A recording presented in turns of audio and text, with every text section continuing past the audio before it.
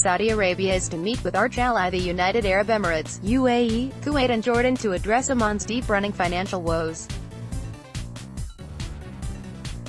Saudi King Salman called Emirati and Kuwaiti rulers, urging the meeting, which is to be held in the Saudi holy city of Mecca on Sunday, the official Saudi press agency said.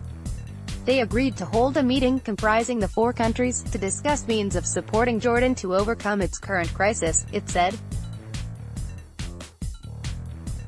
Protests engulfed the cash-strapped Jordan earlier in the month after the government announced a fuel prices rise of up to 5.5% and a 19% hike in electricity prices. The price of fuel has risen on 5 occasions since the beginning of the year. The spikes are required by the International Monetary Fund, from which the country secured a $723 million loan in 2016. The people have been calling for the fall of the government, and riots have spread throughout the country.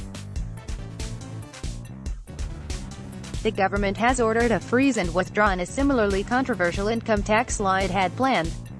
Prime Minister Hani Molki has also resigned in the wake of the protests. Observers have meanwhile warned Amman against seeking help from parties that could seek to direct its policies in return.